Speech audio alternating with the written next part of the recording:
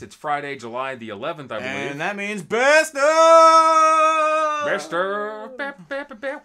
In case you don't know what best of is, or you're tuning in because you watch pop culture and you're like, oh, they're going to talk about stuff I like. Well, it's our favorite 5 of some things. We're doing the top 5 list. No real order to these things. And I'm going to go ahead and preface this one by saying this is my favorite 5 list when I made the list. This list changes for me all the time. Oh, mine generally does as well, but... I kind of went with a general all-time. And I tried to do that, and I'm going to be honest with you, I failed. I really did fail, and I'll talk about why as we go through our list. All right. So you want to start, or you want me to start? I'm more than happy to start if you want me to. Fire us away, man. All right, so the list topic was the best of top 5 actors / actresses / whatever the word gender you want to call it is, in their best and worst roles. In their best and worst roles. So in our opinion, by the way. Yeah, in our opinion. The one I wanted to start with was Bill Murray. While I love Bill Murray, I think that you guys kind of idolize him a little much. I love Bill Murray, but dang. The ground that Bill Murray walks on. Best role?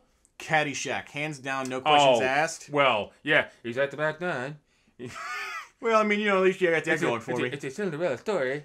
The thing about that, White's his best role, is it's pretty much 95% improvisational. Yeah. So you ask him to tell stories about being on that set, he can't because Chevy they were already Chase's doing best roles too. Drugs and alcohol and all sorts of stuff. And apparently that worked. And that's why Saturday Night Live used to be good. For him it did.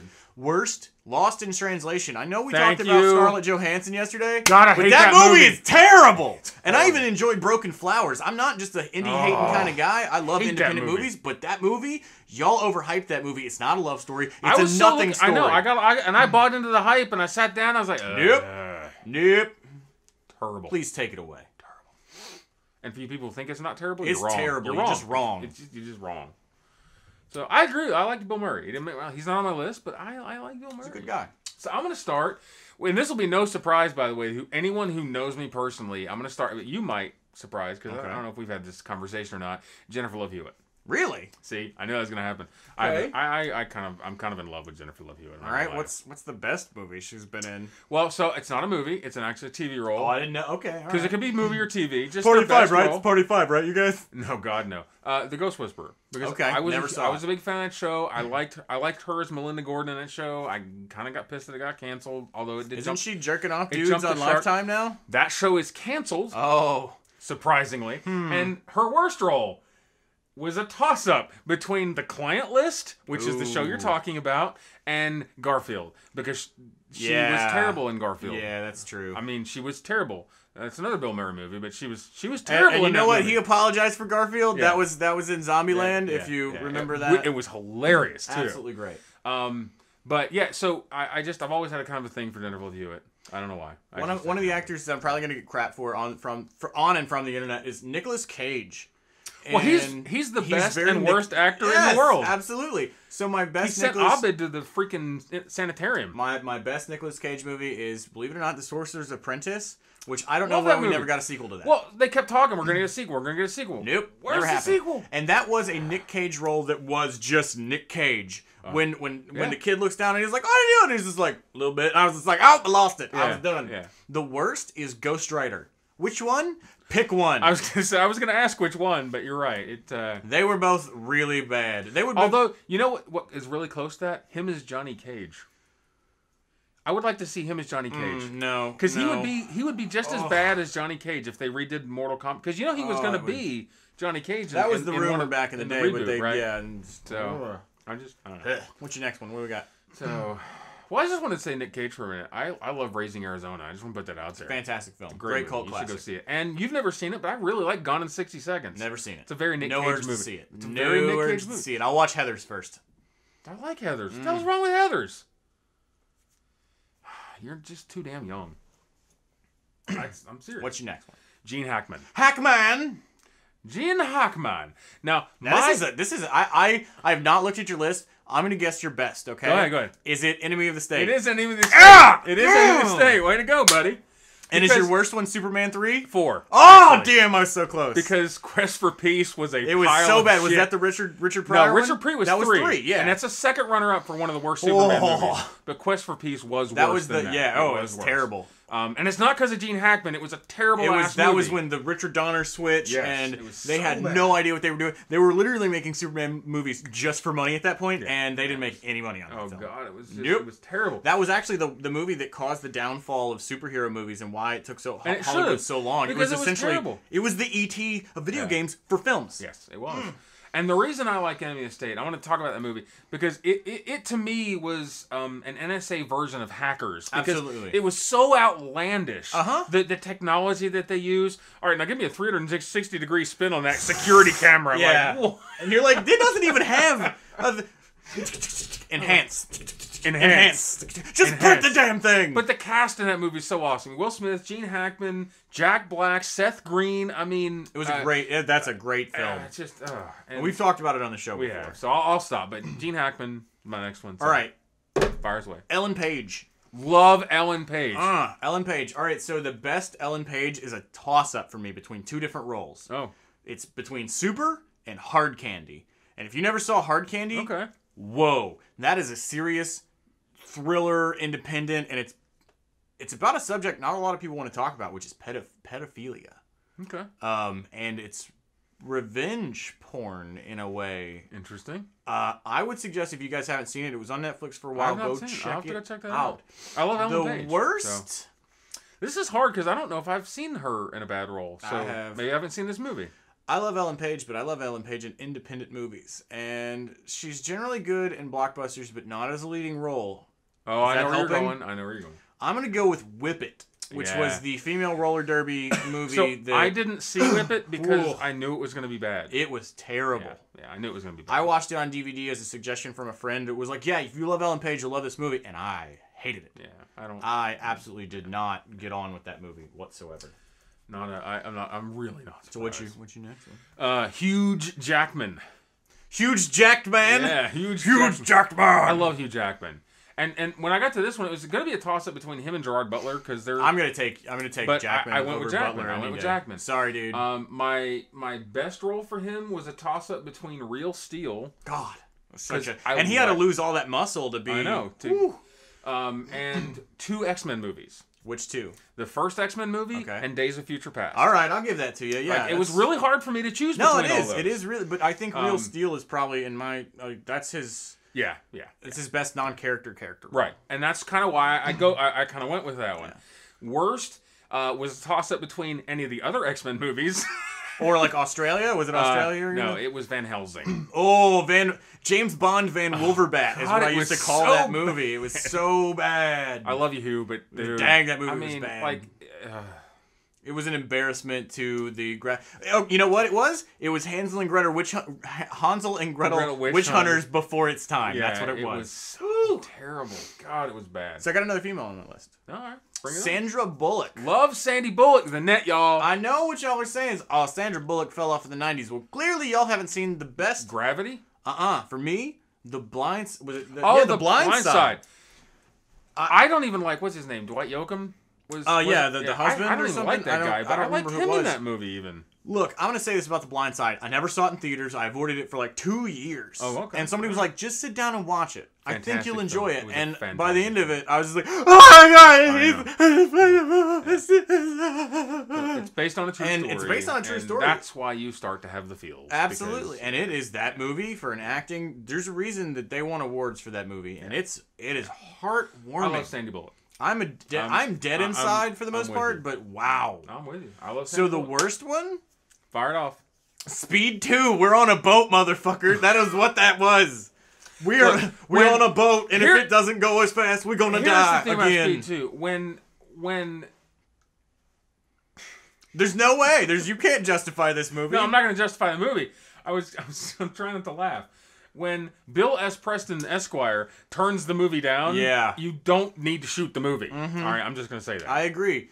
So at that point in time, Keanu Reeves' career was just he was up and down a lot, and they were like, "Hey, you want to come back for Speed 2?" And he was like, "No." Yeah, he went and filmed Chain Reaction instead. I think he did, which is a movie I watched to put me to sleep. Yeah, it really will. And it has Morgan Freeman in it, and it was a horrible movie. So this was back when no one cared about Morgan Freeman, mind you. So. I cared. I always cared. I fall asleep. I'm not joking. When I need to sleep, I put that movie on. I'm asleep just before the building blows up. And if you haven't seen the movie, the building blows up within 15 minutes of airtime. Jeez. What's your next one? My next one is another female. All right. Lucy Liu. Oh, really? I love Lucy Liu. I bet I know what your best and worst roles are going to be already. Fire away. Go ahead. Okay, I bet the best one's going to be Kill Bill. Actually, no. Really? All right. No. Although it was up there. Okay. It was way up there. I got to know what it is because I don't really know a lot of TV roles. role. You're going to do is it Sherlock? Yes. Sherlock Elementary? Elementary. Yeah. And I haven't looked at the list. Elementary is a great show. I thought you were going to say The View. It's an awesome adaptation. She's not on The View. She was on The View. Was she really? No. Okay. That was Lisa Ling. I'm just screwing with you. Totally missed. I was like, what? Because I started not to like her for a second there. You mean Biling? No, that was Lisa Ling from Channel 2, Channel 1, Oh, Channel whatever that right. was. Yeah. Yeah. So anyways, Elementary, it's a fantastic show. She is Watson in this show, and she's a really good doctor, at it. and she's amazing. Smarmy is all hell. Oh God, I love, and I love Lucy Liu to start with. So, worst role? I already know what it is. Go ahead. It's a tie between Charlie's Angels 1 and 2. Yes, it is. What were y'all doing? I don't know. With the 90s was a crazy time. I love Lucy Liu. I love Cameron Diaz. I love Drew Barrymore. Keep them away from each other, please. Yeah, you got to, because those movies were terrible. Yeah. I even liked Demi Moore. That was Full Throttle. She was in, right? Full Throttle. Yeah, she played the bad guy, yeah, bad girl, the bad person. former angel. Yeah. Mm. They all played bad angels. Let's just be honest. Yeah. All right, so I got my last one, right? All right. So my last one, the actor is Christopher Walken, and his best role Saturday Night Live is anything he's in. Yeah.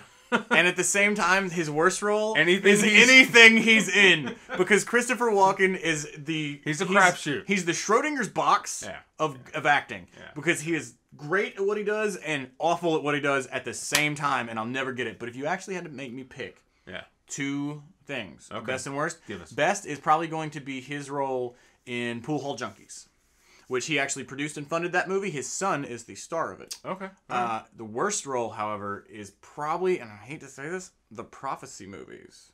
Oh, those are good movies too. Didn't but think they were very good. I liked them. I actually liked the Prophecy. For what they were, I liked them. I was out cold. That first one was boring. See, I would have picked one of his best roles. Actually, for me, and people may not like this, but The Rundown. I knew that. See that, and that was one of my. I wanted to go for it, but I just couldn't do it. Because I mean, I love him as a bad guy. I mean, he's a great bad guy. So all right, what's your last one?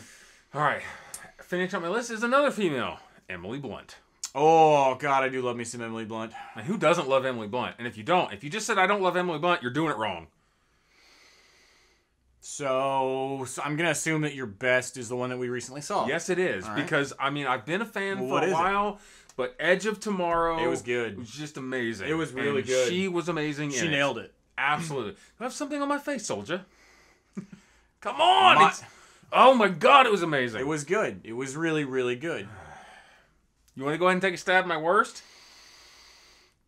You've been pretty on point. Well, I know that you haven't seen the 7-Year Engagement, which I also love, but I have a feeling that this is going to be a movie. I actually have seen the 7-Year Engagement because I like Jason Segel. But I think this is a movie that I really loved. Yeah. And I'm going to be a little heartbroken. Was it Looper? Yes, it was. Oh no! It was a good movie. Why do you people hate original content? Because there's so many holes in that movie. That's the point. Yeah. Is that time travel isn't guaranteed. No. It's a terrible String theory, damn it. I'm done. Flip my fucking laptop. I don't give a shit. I mean, I love Emily Blunt, but I'm sorry. I can understand. It was a little over. It was bad. It was bad. All right, I don't think I actually had any honorable mentions. So I actually have a ton. I had a hard time making this list, so I'm just gonna run through them a little bit. Yep. If you don't mind. Yeah, go ahead. One of them is Elementary's co-star, Sherlock himself.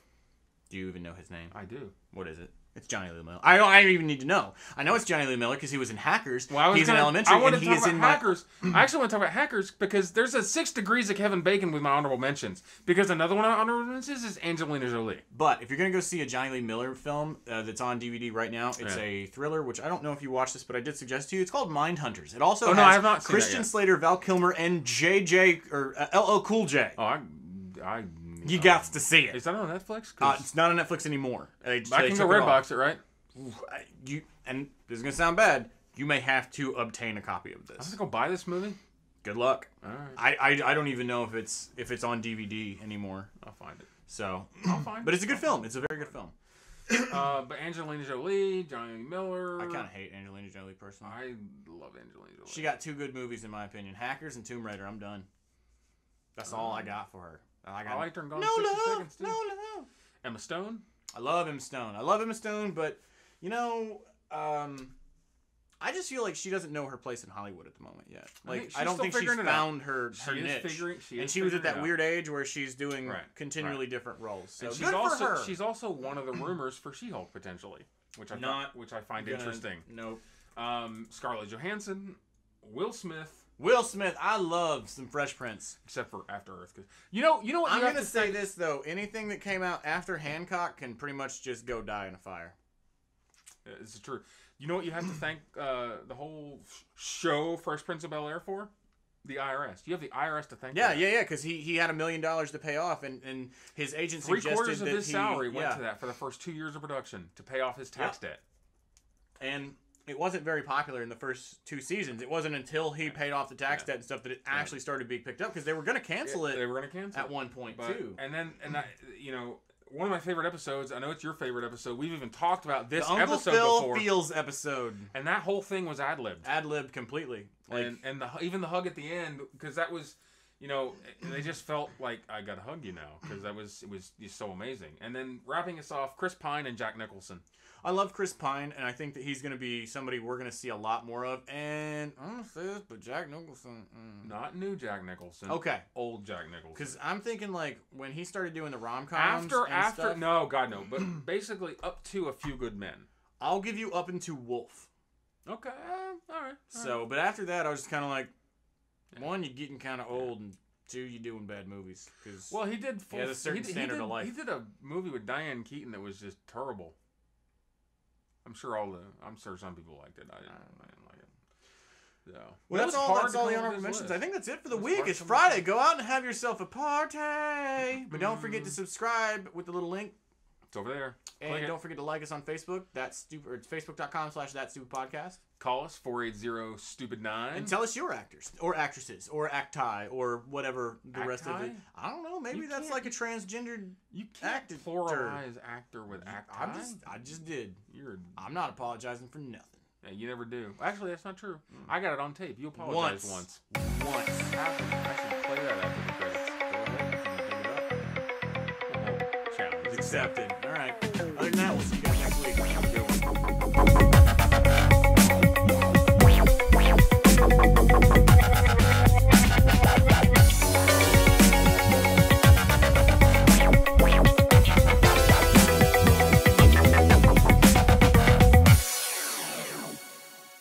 So, Steven, I'm going to do something that I don't ever do. Like, ever.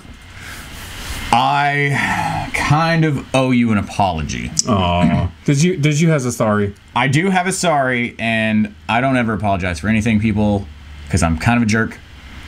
He's not lying. This is completely true. It's kind of a dick. But I have to apologize because I did something called thread jacking.